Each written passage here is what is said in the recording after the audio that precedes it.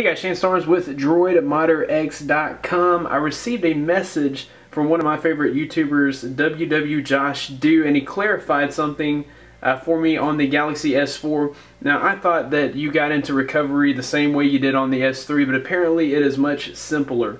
So I wanted to demonstrate for you guys how to enter recovery on the Galaxy S4.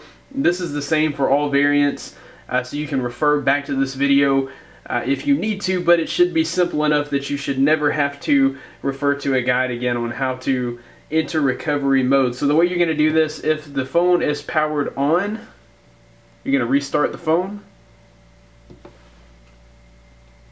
and hold volume up. That will boot you into recovery. So I'm going to power the phone down real quick and show you guys how to boot into recovery from fully powered down. So we'll go to reboot and power off. So from the full power down, we're going to go volume up and power until we feel it rumble, and then we'll just continue to hold volume up. And that will boot us into recovery.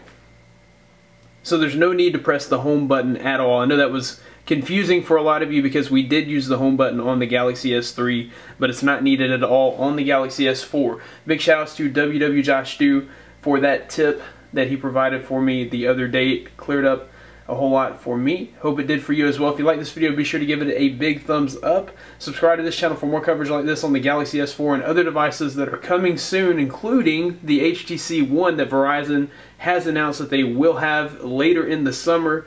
That's pretty big news.